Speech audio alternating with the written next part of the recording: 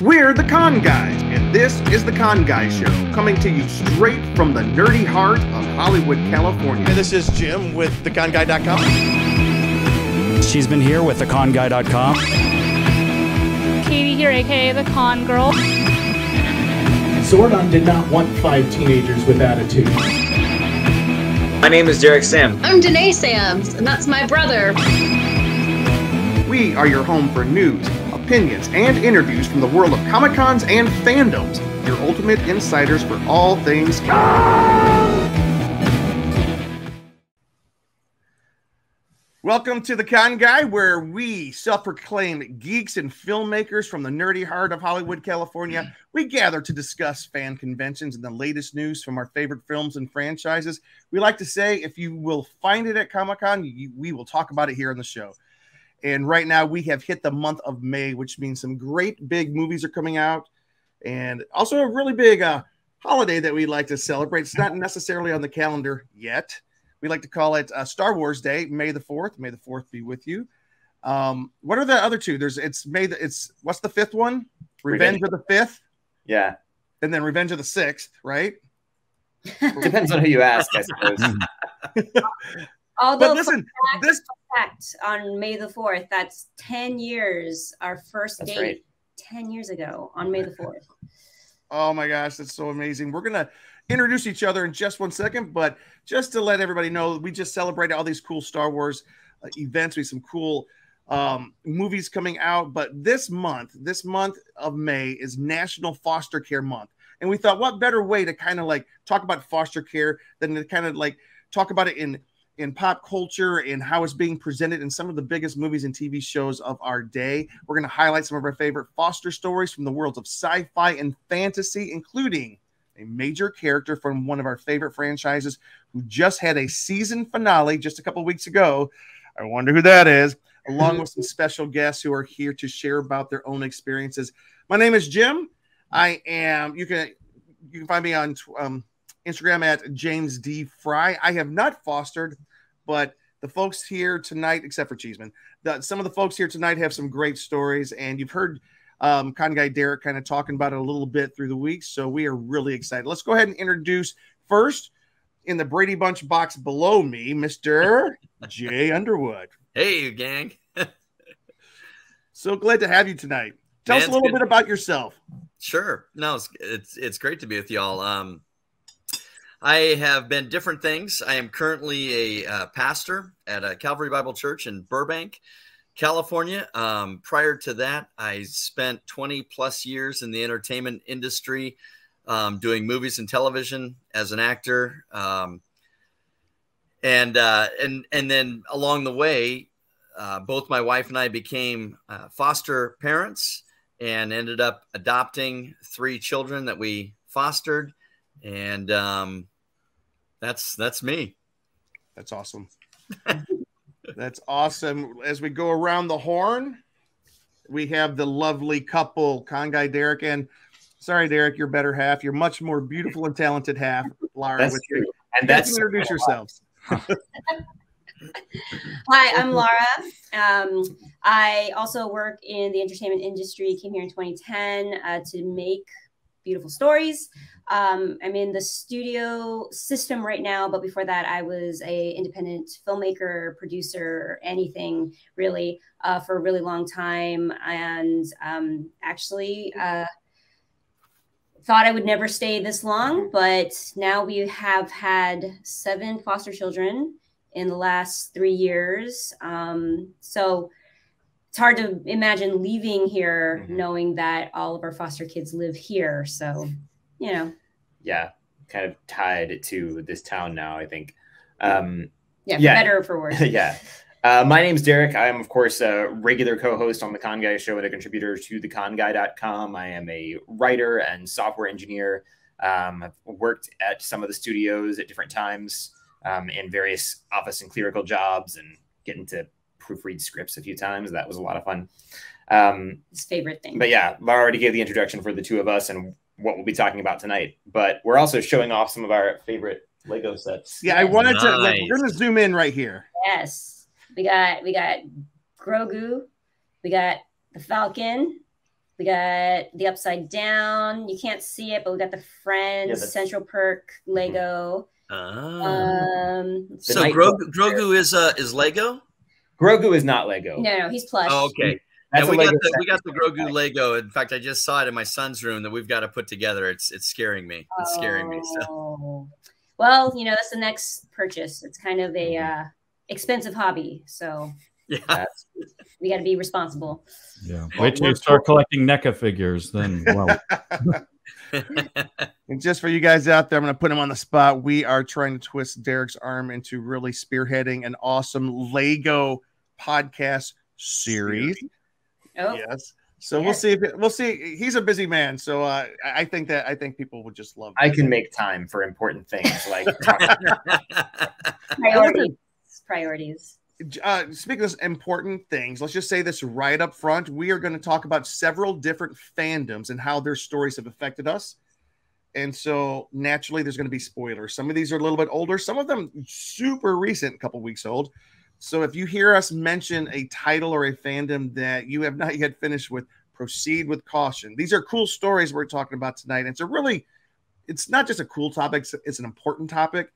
So hopefully you guys can, if you get a chance, share this podcast with friends, especially friends who might be interested in fostering. So I hope you guys get as much out of this as like these folks here. We've heard their stories, and this is just so great. So we're gonna start right up front. Derek, who's our first? I thought this special important person was me that you were talking about. Oh, I'm so sorry. Forgot about Cheeseman here. Screenwriter and one of the founding Con Guy people. Very important person, obviously here on the show as well. I'm fostering Luke right now. I'm just kidding. Again. Yeah, basically. My apologies, Cheeseman. Cheeseman's had a really busy weekend. We have a couple different podcasts that we filmed one this weekend. We did one just a second ago, and this is the one we've been kind of looking forward to, because this is the one that has kind of the meat of some goodness. Well, they're all good, but anyways, I've been excited to talk about this. And Derek has really been pushing this. And we're, just so you know, like me and Luke, we've been friends with Derek and Laura for so long, and just seeing we were in their wedding.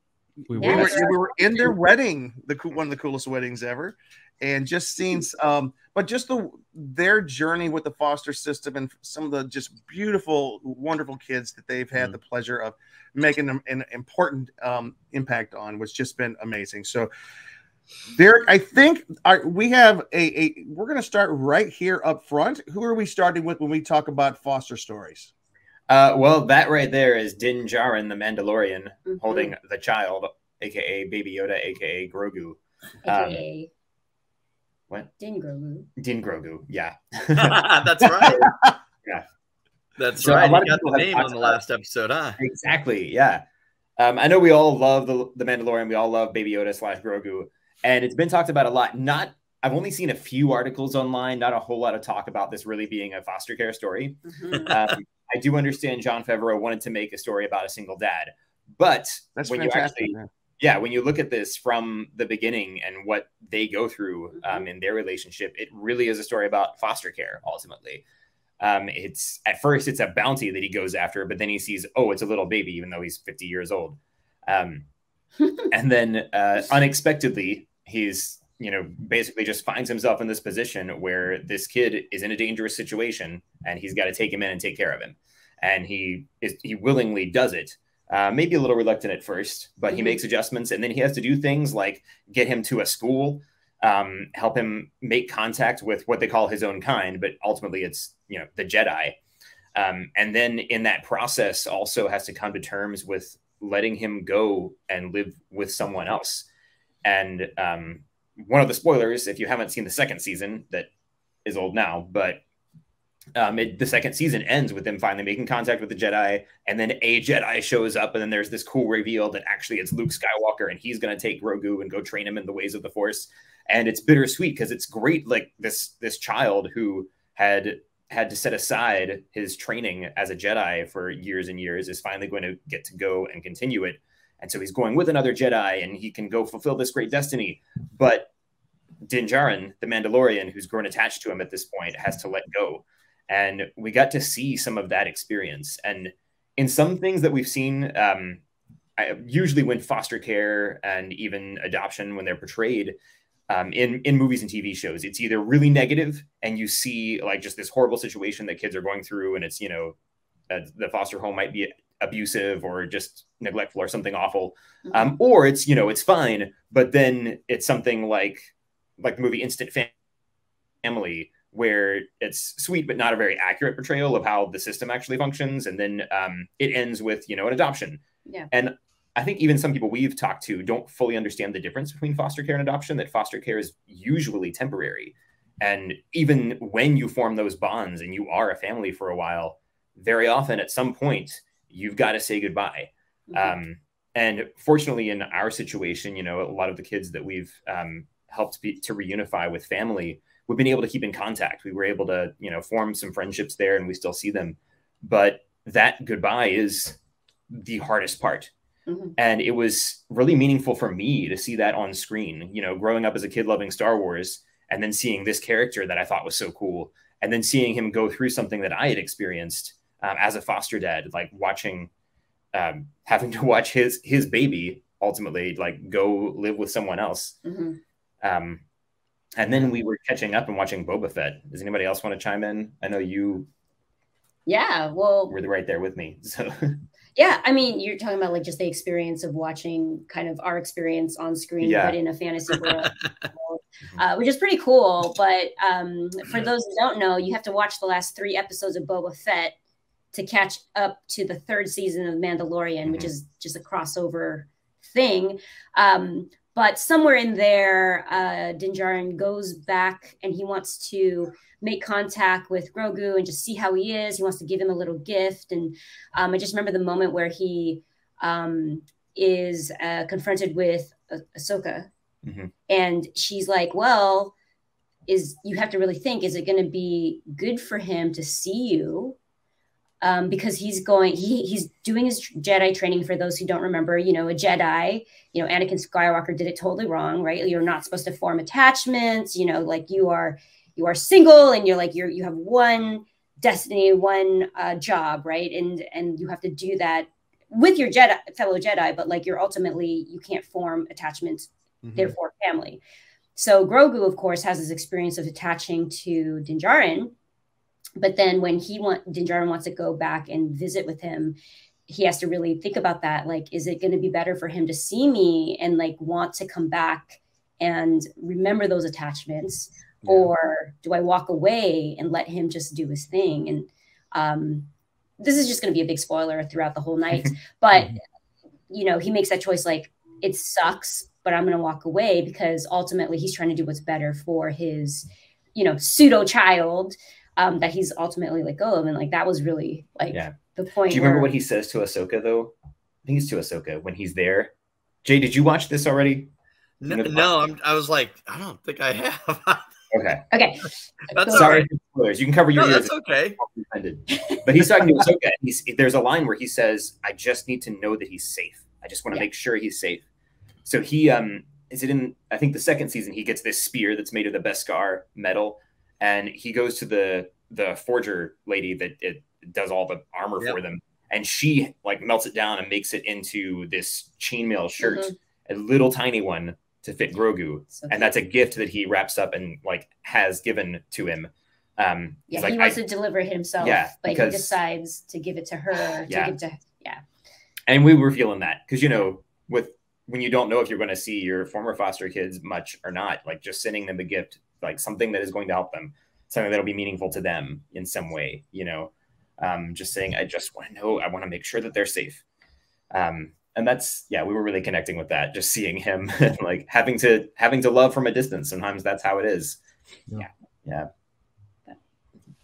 Can I ask you, like, in the story of Grogu, Bo-Katan, how did she play into this? Like the other people that are involved, and then I would love to throw it to Jay and hear a little bit about your story, and we're gonna talk through some other. He's not a Star Wars fan, as he wears a very prominent Star Wars. But like we had other people that were kind of influential in the story of Grogu.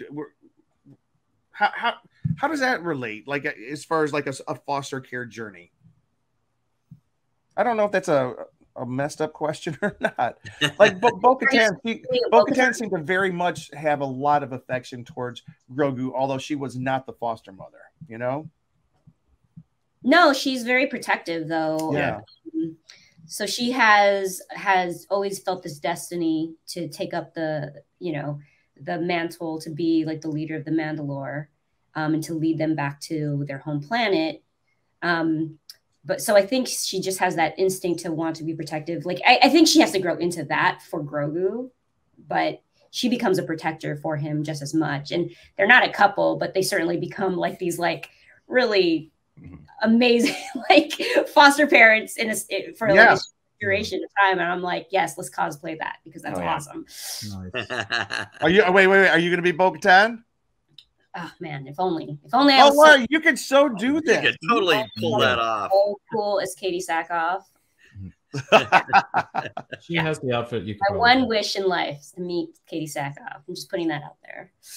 So, Jay, I would love to hear a little bit of your story. Sure. In terms of your foster journey. Yeah, foster story. My wife and I, we left Burbank about 15 years ago when I took a church up in the northwest corner of California. And we thought we were done with having kids at the time. And then realized, no, we don't feel like we're done. But my wife was at the point where she's like, I'm not doing the birth thing though anymore. I'm done with that. And so that left open the door to adoption. We had a lot of friends at our church at the time that were also exploring adoption, but they were doing it through the foster system. So you can do private adoptions, you can do international adoptions. I personally just feel inclined towards the foster system, just in our own neck of the woods kind of thing, because there's kids all over the world that need families and need parents. But that was just something that drew us. And when you do it that route too, you don't you don't spend thousands of dollars on the adoption. In fact, in the foster system, then you're given a stipend to obviously be able to help pay for their needs and clothing and food and all of those things. So anyway, we were up in the northwest corner of California and decided to go ahead and look into it. And there was a Christian foster agency in Redding that we looked into. And next thing you know, normally it takes like several months to become a licensed foster care family. But there were two kids in Weaverville where we were living that we had known whose mom was a drug addict, but she would bring them to the church to our youth programs, to our kids programs. So it's called Awana. And so I grew up in Awana. Did you do Awana? There you go. So we had known both Austin and Gianna through Awana, and they had been pulled out of their home. There was another family that had been fostering them, that was looking to adopt them.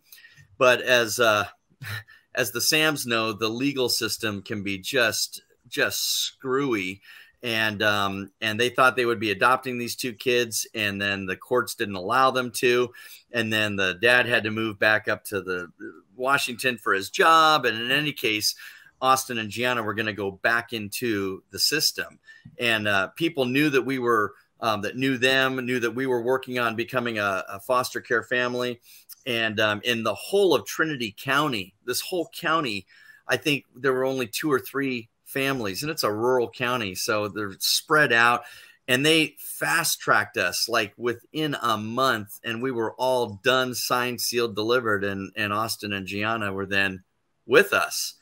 And so we had them. Gianna was 6, Austin was 8, and we started down that road. And then a few years later, we were contacted again by Child Protective Services that there was a baby that had been born, oh, I forget how many weeks premature. Mom was a meth addict.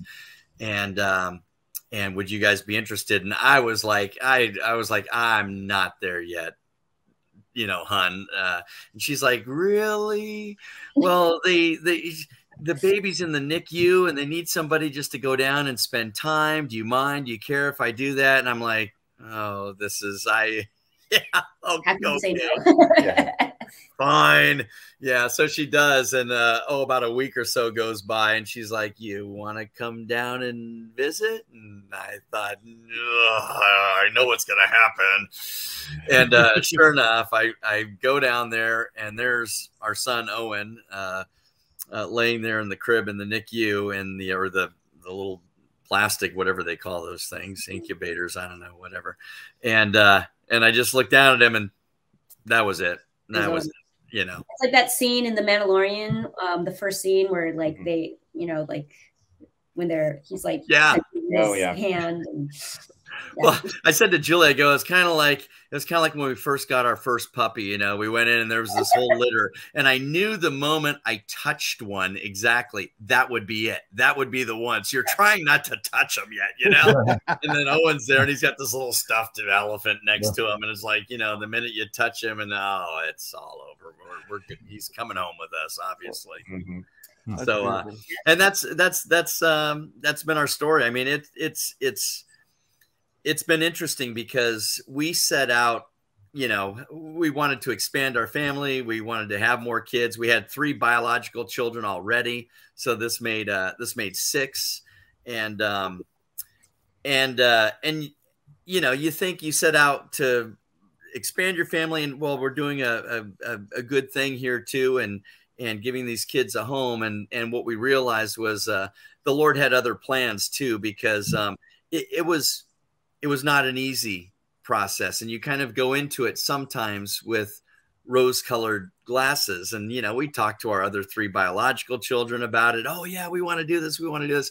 And then it all happens and reality sets in and you realize, boy, I got some stuff. I got some sin stuff lurking beneath the surface here that I kind of have to deal with. And so in any case, we saw how the Lord was using that in our own lives too, just to mold and shape us and change us into being the people that he wanted us to be and to be better parents. And it was a challenge too for our 3 biological children. But as time goes on, it's one of those things too, that time does wonders. And we're at the point now where I know all of us would say we couldn't imagine our lives without the 3 kids, you know, and that would, I think, include our biological children would say the same thing as well. So now on a separate note, I was even thinking, as Derek had mentioned earlier, that he was watching one of my films, which was the series for the Disney Channel called Not Quite Human back in the 80s and 90s.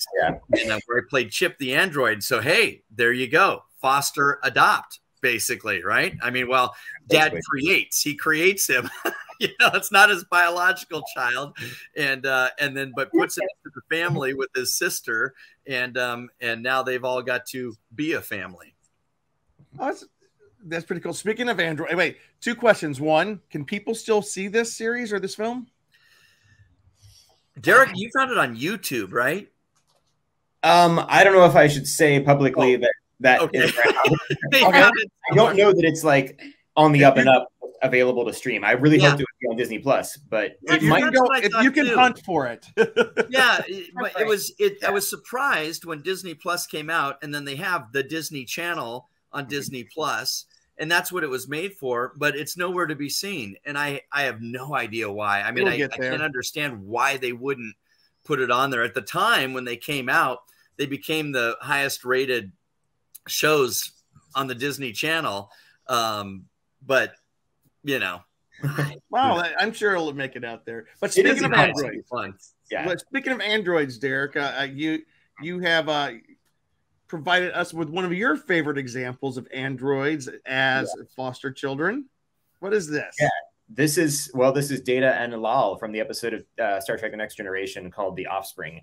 In a way, this is a lot like Not Quite Human, because it's not so much that this child is just brought in to Data's care, but Data does make another android, and he refers to her as his daughter. And the episode is it's a really heavy one. It's very emotional, and I really related to it. Which, I mean, Laura maybe some too, but I think I went back and rewatched it after our first foster son reunified, because we've also dealt with, you know, infertility issues and still working on that, you know, and I could relate to Data as being this guy who couldn't really become a dad on his own, very easily at least, and then we had a baby that we cared for a while and then had to say goodbye to. In this episode, it's interesting the issues that come up, because there are some episodes that deal with Data's, you know, humanity, whether they consider him a person or property, and they bring up a lot of interesting philosophical questions of what does it mean to be human, and the whole character arc for Data is he's trying to become more human all the time. Kind of like Chip.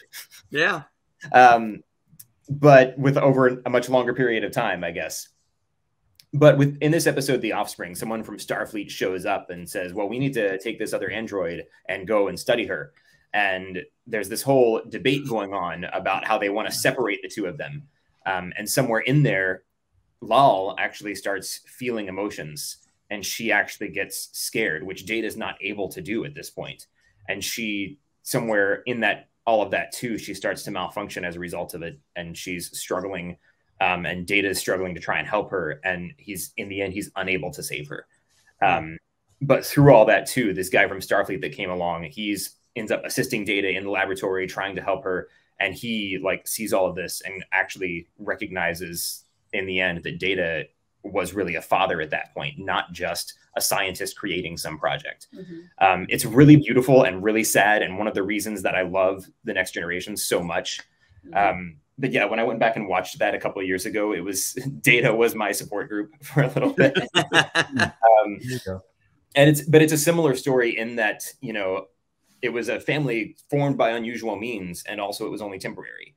And it was in some ways hard for people on the outside of that situation to understand that relationship, you know. And there was also, you know, some debate about, you know, what rights did Data have? What rights did Lal have as a person? And we see that sometimes, you know, just like, because when you go into family court, there's all sorts of laws. There's all sorts of questions about like the children's rights and the parents' rights. And there are debates and things, and I'm not going to get into all that right now. Just, you know, those are questions that come up. So yeah, that episode is something that I will probably always get emotional about. Yeah. Thank you, Data.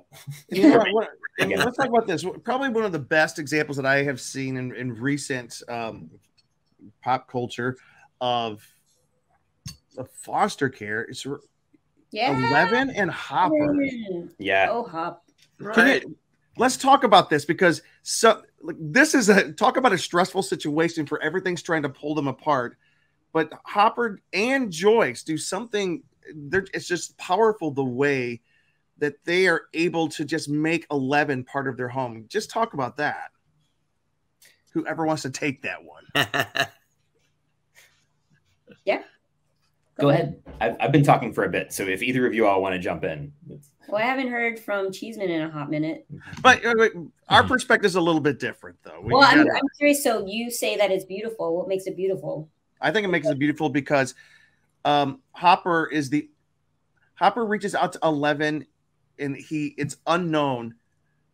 The pushback, the safety level, everything is spinning out of control. He's the one person who goes and takes her in.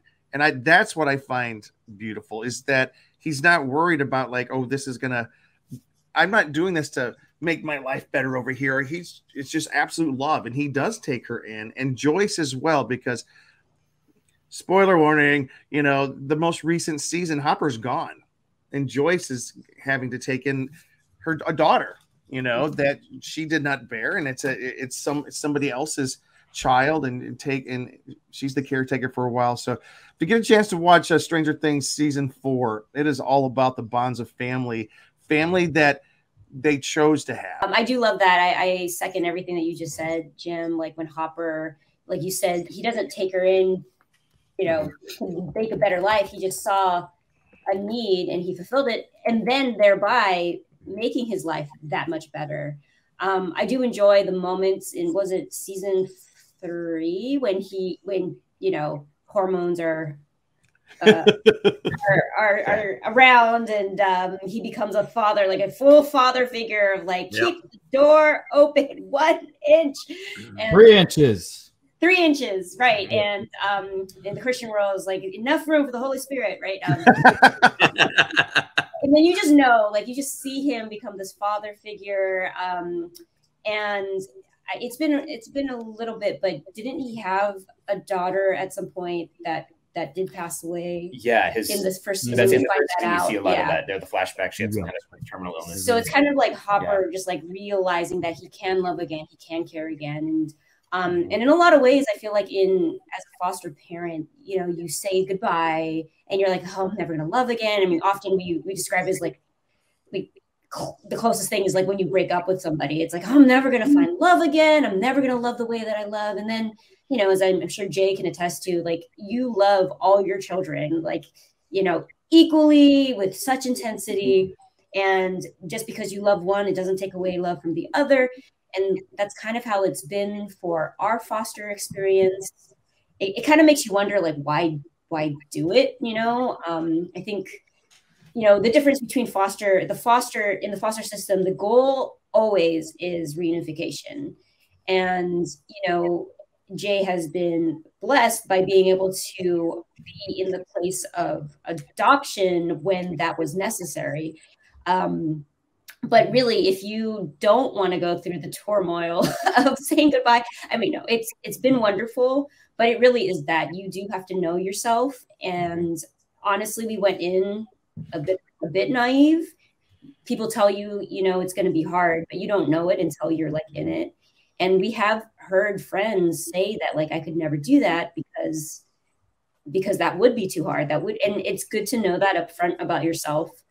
At the same time, it is also such a beautiful thing to open yourself up in a way that you would never be able to otherwise. I think, like, fostering is such a different way to love. And, you know, I mean, people have often, why didn't you just go straight to an adoption agency? Because of course we still want to be parents, but I think there's some statistics like 400,000 beds are needed in the U.S. alone.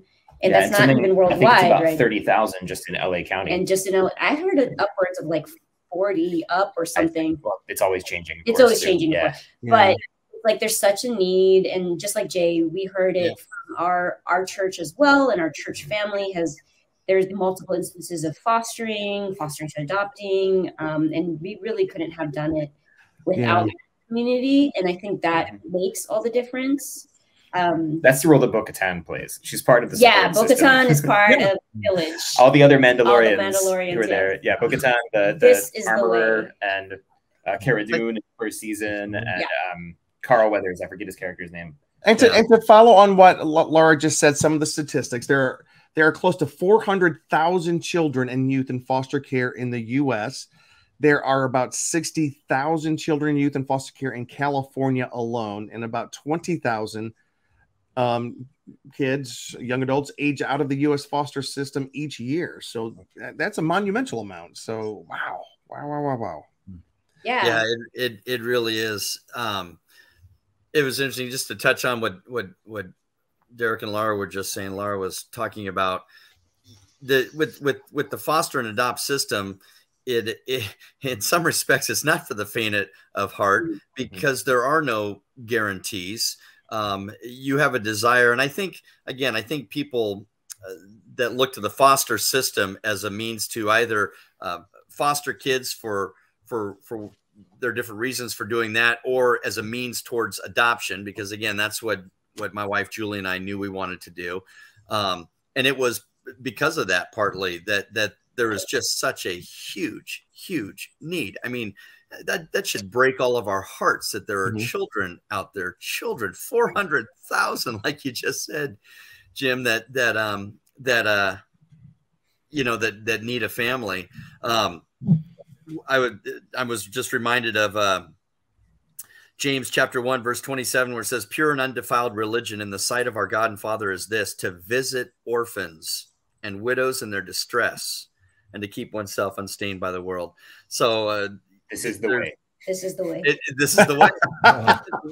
It's so great. It's so great. But that was something that I remember. We had that same thought though. Well, okay, if we go this foster route, man, what, you know, the goal is always the reunification, you know, initially for the kids and birth parents. And when that doesn't happen, then you can step in and adopt. But we thought there's still no guarantee. And how will that kind of go down emotionally with us if you do end up fostering a child and you have that child, whether it's a week, a month, or a year, and then the child ends up going back. And can you talk about that? Yeah, we had a good friend at the time who, and Derek and Laura can certainly speak to that, but we had a good friend at the time who had fostered a lot of kids. And we asked her about that. She said, you know, here's what I would say to you. Just know that whatever amount of time that child or those children spend in your care is God ordained, and it is for his good purposes. And even if you have them for a week, month, whatever, the impact that you can still have and the difference that you can make in their lives. And she said there are some situations, she said, I have some foster kids that I still get to see, that I still get to know, you know, years later kind of thing. And others, I have no idea, you know, where they're at and that, but I just trust that the Lord had his own purposes and plan in place there. And that was helpful. That was helpful. And we were fortunate in that the three that we set out to adopt, we ended up getting to adopt. Now, our first two, Austin and Gianna, there came a point where, because of some issues happening, where the state actually tried to not allow us to adopt them. And it goes back to some of our Christian beliefs. And we really thought, there was a time we thought that this may not happen. And they had been with us for 1.5 years at that point, you know? And then luckily there was just a bulldog of a lawyer, this great guy that worked for Child Protective Services, who were very much in our court. And it was the state that was giving us grief. And he went to bat and basically told him, yeah, well, you know, if you're going to try to play this game and go this route, then we'll see you in court, kind of thing. And they immediately backpedaled and we were able to see the adoption through. That's awesome. I'm going to pull Cheeseman into this. Luke. Yeah. Why don't you talk about the awesome fostering of this young lad? Well, yes, we have a Star-Lord there. Peter Quill had definitely. He grew up, well, before even this, he was with his father. Well, he was with his mom and grandfather, like when his mom passed away. But then Yondu came in and took in young Peter. And one of the best moments of Guardians of the Galaxy 2 is, you know, because you kind of see them where he kind of had a lot of bitterness kind of with how he raised him, but they kind of really came full circle in Guardians 2. And that line you just can't really beat in any of the Guardians movies, where he's like, he may not have been your dad. Wait, he may have been your father, but he sure wasn't your daddy. Yeah. It's just like a good like heart moment that that really kind of, I think, communicates what we're talking about here. That kind of like, you know, somebody might be your parent, but the foster parents come in and they're like the true parent. And like most people you talk to, that's been done the right way, you know, like, these are my parents. Like, it doesn't matter, even if you're like a different race, different type thing, you know, like these are your parents and all that. And it's just such an awesome thing. And let's just say they are definitely different races. Yeah, I do want to make sure we emphasize, though, like as Jay mentioned, I think we mentioned as well, like the goal of fostering is reunification. Yes. And so we were fortunate that 4 out of the 7, we actually really were, maybe happy is too, but it was still hard, but you know, it was like, we're still friends. And it's great when you can say, could say that I know that they're going to a good home, like that. That's wonderful. And then as Jay said, you know, whatever part you played, whether it was 3 months in our case, 6 months, and then 1.5 years, like it makes all the difference. And you are literally saving lives. So it is a beautiful thing to be able to step in, no matter how short or long that may be, regardless of the emotions that might come later, regardless of the injustice that may happen or not happen, you know. So I just want to emphasize, like, there are still really great parents who just need a moment to get stuff together, and we're so happy to step into that space and where it makes sense to see that happy reunification. And Laura, I've got to add to that, and I'm going to cheat a little bit. I know these folks, so I've been over to their house, and I've seen how you guys are support, not just to the foster kids, but sometimes the parents. And I just love that, you know, like you say, sometimes they just need a break or need a moment. And after the reunifications, you guys have remained on such good terms and supportive of the families that you have been a part of. I just think that's such a powerful statement of how sometimes the foster care system does work so well. And I don't want to keep us too long, but Derek, I do want real quick. We have a couple more pictures. Real quick before we move on to the next thing, Guardians does have a secondary foster thing with teenage Groot, which was such a comical thing that they did, where it's like everybody was kind of parental with Groot when he was baby Groot and teenage Groot, especially Rocket. You know, they were best friends, but then they became kind of like a father and son thing. And then Star-Lord also kind of took that kind of role as well, where like, or he'd talk about I'm Groot and stuff. He's like, don't talk to me like that. Like, not back at him like he's a teenage brat.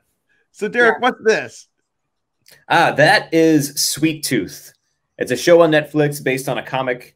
A quick summary explanation is it's set in this post-apocalyptic world after a virus has wiped out most of humanity. And simultaneously with the virus, for some reason, all kids were starting to be born as human-animal hybrids. And that's part of the mystery of the show, is in the sci-fi element, is like, how are these things related? But that's Will Forte plays Richard, or as the main character Gus calls him, Pubba. That almost looks like Daniel Radcliffe in that. I was like, it does a little bit. Totally, a little weight and grow a beard. Yeah, that's true. But Will Forte, of course, he was also in The Last Man on Earth, which is another post-apocalyptic story where a virus has wiped out most of humanity. But in this, he some spoilers, by the way. At the beginning, we see him raising Gus from when he's a baby, and they are hiding out in this cabin somewhere in Yellowstone, and he does that to protect him. And we find out later he had no connection to this baby before. Like, the baby was just handed to him while they're trying to get him out away from this lab where these government forces are coming in and just destroying everything, and the baby is going to be in danger. So the woman who was working in the lab, who had gone on one date with Richard, is just like, take this baby, run, and take him somewhere safe. And watching it, I related so much to that, because I mean, I get emotional anytime when kids are in danger and there's a story about kids just looking for their families. It's always been that way for me. But in this show in particular, you know, you're seeing these relationships, and Gus forms this one with this character that is the only dad he knows, and then finds out later it wasn't actually his biological father. And he's still trying to find his mother for so long. And then he forms a friendship with another character that he nicknames Big Man, this guy who was an NFL player before the world basically ended. But in this, you see these two men that come into Gus's life that are just looking out for him, and just kind of end up in that role, not on purpose, but they take it on because they just want to protect him. Okay. And so there is kind of this parental relationship. And then you've got other characters in the show too. There's a woman named Amy who was a marriage counselor or something before the world crumbled. And then she goes and hides out in basically an abandoned zoo. All the animals have fled, and she's hiding out there. And then somebody just leaves a child, a baby who is born with a pig nose, at her doorstep. And she takes that baby in. And then when that baby grows and she's a little bit bigger of a kid, she convinces her to help other kids. So she like works this underground network, and people are just dropping the children off in secret places, and she'll get them and she protects them, because you've got people who are blaming these children for the virus, and they're always in danger. So like that, I've only been binging it just in the last week, and it's really spoken to me, like seeing how those relationships are and how. Where are you binging it? On Netflix. Netflix. All right, we're gonna do a speed round real quick, and you guys can just tell us the cool relationships here. What's this? That's The Witcher. That's Geralt of Rivia and Ciri, the quote child of surprise. And I forget what's the line. I think I wrote it down here because I was going to mention it tonight. But it said, when two people are bound by destiny, people linked by destiny will always find each other. Yep. Yeah, he makes this promise or some kind of a deal, or like earlier on, like years before, that this baby that's going to be born, he's going to be caring for her later. And then in season 1, like she's running and he's on the run, and then they find each other. That's like, I think this is the last shot of the first season. And the second season, she's training and all this stuff too, and he's teaching her. So here's another one. Let's see. You want to take this one? No. You know what that is? Yeah, it's the Odyssey. Yeah. Yeah, this is Assassin's Creed Odyssey. So you can play as a male character or a female character when you're starting it out, to choose whichever you want. And then we played as Alexios, the male version, and he is actually taken in, just found washed up on shore on the island of Kefalonia by this guy Marcos. And Assassin's Creed Odyssey is pretty fun. It's all ancient Greece, but it's when we were playing it, we're like, hey, that's foster care. And you know, I do want to make a connection though, because we have Luke threw up a couple pictures here, and then we'll kind of end on real quickly here. But like, fostering is okay. This movie, I was going to mention that Shazam, exactly. Once we check that photo, look at this. Oh yeah, Jay, could you talk about this? Yeah, Jay. Yeah, well, here, of course, you have they're all in the in a house, you know, where you have the quote unquote parents. I don't remember their names. The big fella there on the left and the gal on the right, and they have these kids that are from all different backgrounds and ethnicities, and in some ways misfits in that respect, where they not misfits by that's a wrong way to put it. Meaning they just they all, what am I trying to say, Derek and Laura? Help me out here. You know, we're all misfits. We all need a place to belong, and they had been disconnected from where they belong.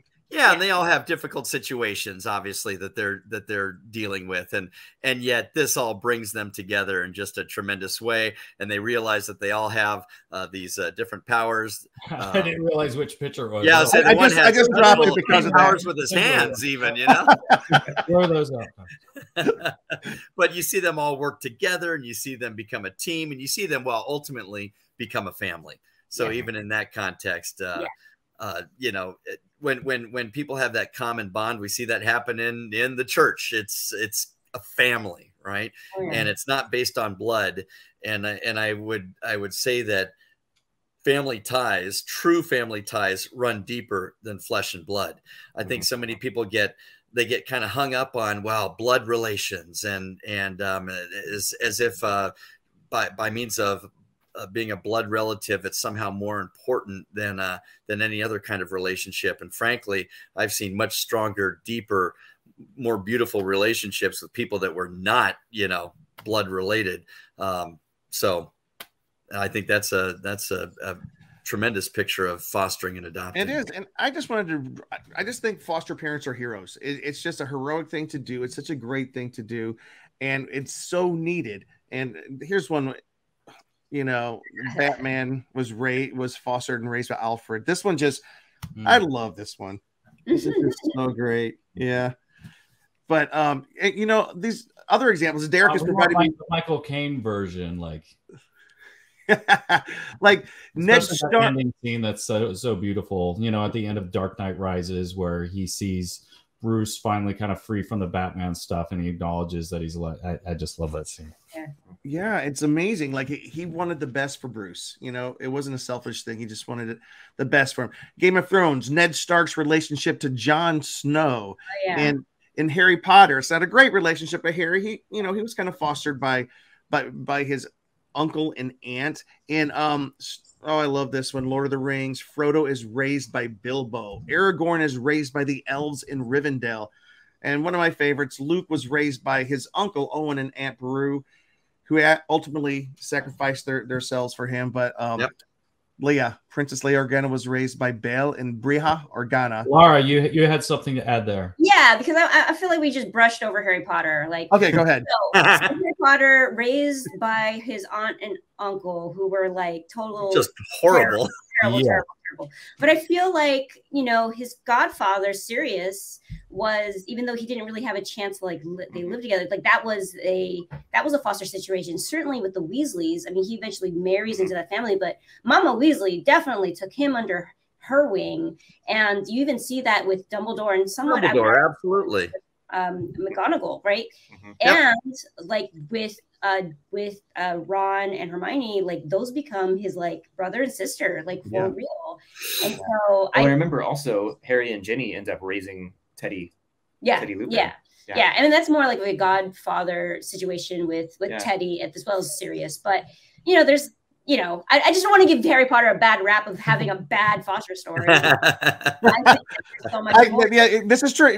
Thank you for that. Luke, did you put this last picture in? Yeah, I had. There's one that we haven't talked about that I think is kind of almost probably in everybody's life, maybe one of the first ones that they saw besides Star Wars, which is the Jungle Book. You know, you have the perfect kind of example of fostering and eventually unification at the end when he goes back to be with the humans. I think somebody photoshopped. You would have done a better job. Listen, guys, as we do kind of come to the end here, what can people do if people are interested in finding out more about fostering? If people want to get involved, to talk us through that, if you don't mind. Yeah, I'll start with this. At least in California and in LA County, you can look at dcfs.gov to find out about the Department of Child and Family Services, DCFS.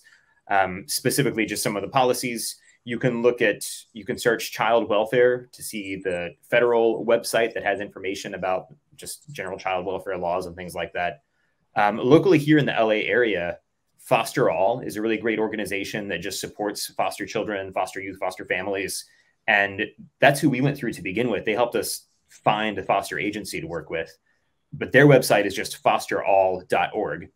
Yep. And then one more great one is AdvoKids, advokids.org, like advocate, but AdvoKids. Oh, there's the logo. Perfect. Yeah, you go. And they just have lots and lots of information.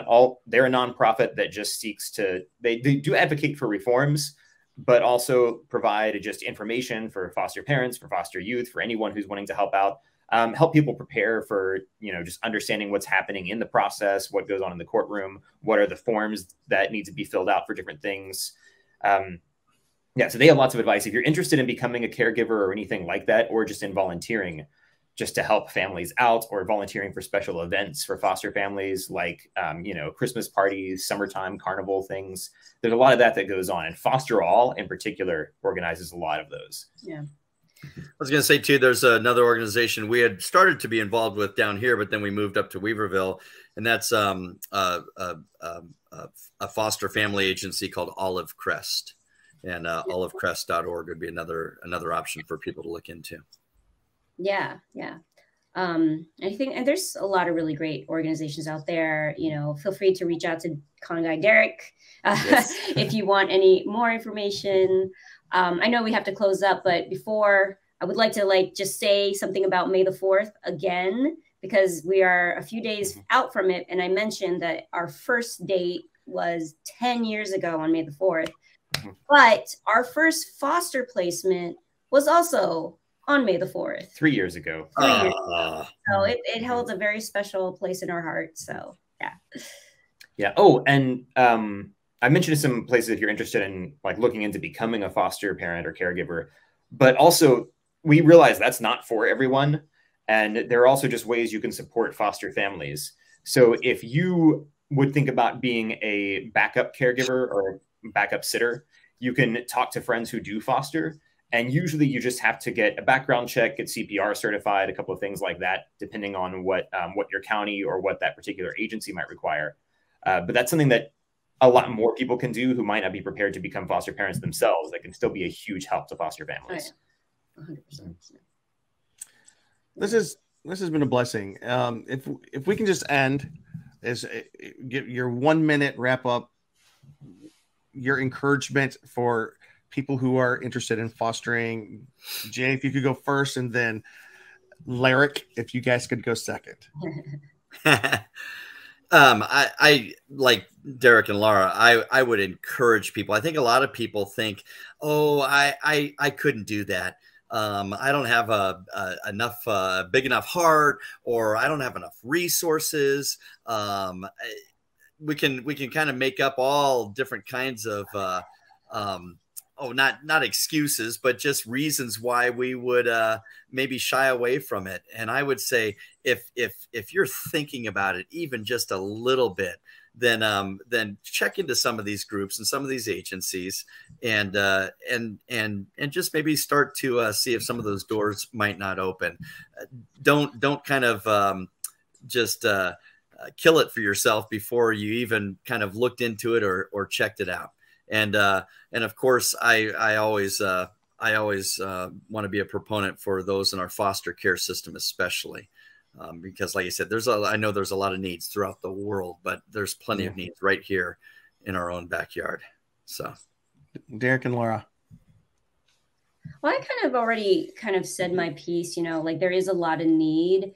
I would even say that if fostering isn't for you, like I would just say, like, if people who are parents, like, I think a lot of the times we emphasize the foster parents, but like there are parents who are also the unsung heroes sometimes, and we can do our best to support them. Or if people are struggling, always lending a hand to people that are parents at any capacity. I think that is just a good place to be at, a good place to start if you do care for kids. But the parents are also like Jim said, not to pat ourselves on the back or anything, but we're actually very, very blessed to be really good friends still with some of the foster parents of the kids that have been in our home. And that's wonderful. And we love to be able to do that, to support them. So yeah, just and say hi to your mom and dad too. Like, love your mom, love your dad. Yeah. It's hard. Because Mother's Day is also coming up in May. Mm-hmm. Yeah. That's true. Next week. All right. Yeah, I think, like Laura, I said just about everything I wanted to. I will say, we talked about some of the real challenges. We didn't get into a whole lot about trying to help children who've been through trauma. And that's one of the biggest things that is really challenging as a foster parent. You'll get kids who they can't regulate. They don't really know how to process their emotions. And they've got some really big emotions, because some kids who go into foster care go in because they've suffered more than what many of us as adults can even imagine. Mm-hmm. And so caring for kids who've been through trauma is really hard, and saying goodbye to children that you love as if they were your flesh and blood is also very hard. You will get your heart ripped to shreds. You're not really selling this. Hold on, but it's still worth it. Absolutely. Because even with all the challenges we have had, we would not change it. I would not give that up. If I were going to go back and redo it, I think we would make all the same. We'd say yes to everyone. To quote Jean Valjean, mm-hmm. who also fostered in the play Les Mis, or the book Become the That's right. Yeah. He says to love another person is to see the face of God. Right. So I would leave that with our audience, because it really is such a beautiful thing that you can't really explain. Like, you can, but not to the adequacy it deserves. There is such a beautiful thing to be able to not just love another person, but yes, to love another person, but like just to know that you made a difference in that little person's life. So, but all the more because that little person makes a difference in your life. Thank you guys so much for bringing this to us tonight. And if anybody has any interest, again, dcfs.gov, fosterall.org, olivecrest.org, some great organizations to find out more about. Jay, Derek, Laura, Cheeseman. Listen, guys, we don't normally do this. Listen, we are a podcast of fandom. We are a podcast of people of faith, people of different faiths, and people of no faith. They're all welcome here, but there's 400,000 waiting in the foster care system. So just, if you don't mind, just briefly, I'm going to just close this in prayer, and then to close the podcast. God, we just pray for your blessings on the 400,000 that are out there right now, just waiting for someone to love them and to take care of them. And God, we just pray that you will be there for the parents, the volunteers, the people that are willing to take this up.